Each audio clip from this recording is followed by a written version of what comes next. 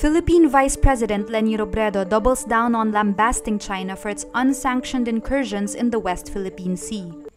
Ako, alam mo, while the tone is unnecessary and unfortunate, hindi na ako nagulat. The message is actually expected. Kasi, gano'n naman, di ba? After all, governments are expected to assert their nation's interests. Even if sometimes nga, they have to bend logic in the process. In the rare video statement, she also throws shade at President Rodrigo Duterte himself for failing to defend national sovereignty. Pero yung sa akin kasi personal, sana all.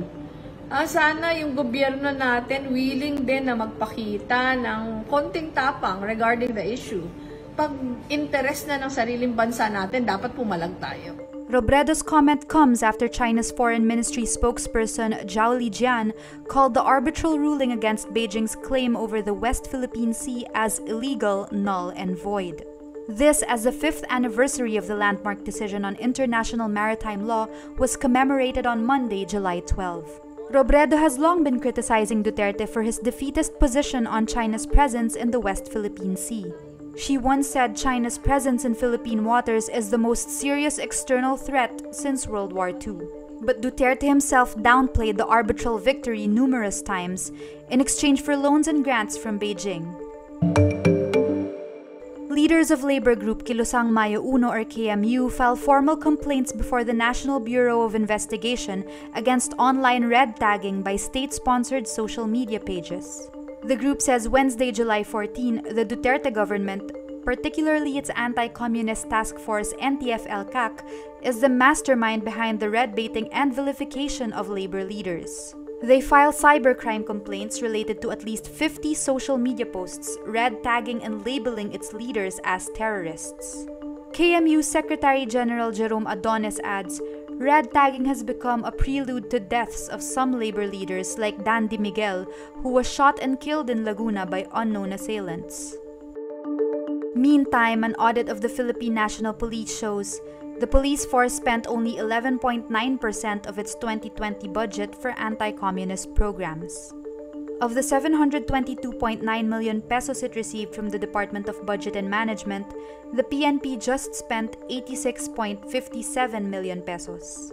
Questions have been raised about the transparency of spending of the anti-communist task force. The Commission on Audit itself admits it will be hard to track where the money goes, especially if funds are categorized under intelligence and confidential spending. How did President Duterte's leadership style change over the course of his presidency? Or did it not change at all? In this episode of Newsbreak, Beyond the Stories podcast, Rappler Executive Editor Glenda Gloria, Malacanang reporter Pia Ranada, and researcher-writer Jodez Gavilan talk about the last 5 years under Duterte. Listen on Spotify or wherever you get your podcasts. The World Health Organization advises against people mixing and matching COVID-19 vaccines from different manufacturers, calling it a dangerous trend since more data is needed about the health impact. It's a little bit of a dangerous trend here. It will be a chaotic situation in countries if citizens start, deciding when and who they should be taking a second or a third or a fourth dose. The WHO's Strategic Advisory Group of Experts on Vaccines in June said the Pfizer vaccine could be used as a second dose after an initial dose of AstraZeneca if the latter is not available. The results of a further clinical trial led by the University of Oxford that will look at mixing AstraZeneca and Pfizer as well as Moderna and Novavax vaccines is underway. We'll continue to work with public health agencies around the world who are tracking this data. We will make recommendations on boosters when we think that they are needed. It has to be based on the science and the data, not on individual companies declaring that their vaccines should now be administered as a booster dose. The Makati Prosecutor's Office dismisses the slight physical injuries complaint filed against actor Tony Labrusca. The complaint is dismissed on the grounds that it was filed past the 2-month prescription period for the offense. The complaint against the actor was filed only June 4, or nearly 5 months after he allegedly choked a man at a house party on January 16. The actor's lawyer, Georgie Alonso, maintains her client's innocence in an interview with ABS-CBN, even as the complaint was dismissed on a technicality. Labrusca is also facing a complaint for acts of lasciviousness after he allegedly exposed a woman's chest and forcefully pulled her to sit on his lap on the same night. In K-pop news, NCT member Taeil sets a new Guinness World Record for fastest time to reach 1 million followers on Instagram.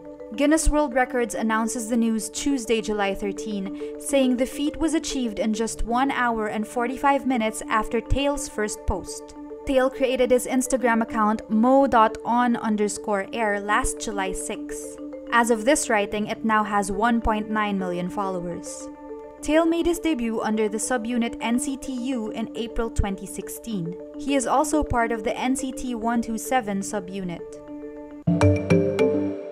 Nominees for this year's Emmy Awards are announced Tuesday, July 13, with a diverse set of newcomers and feel-good TV shows.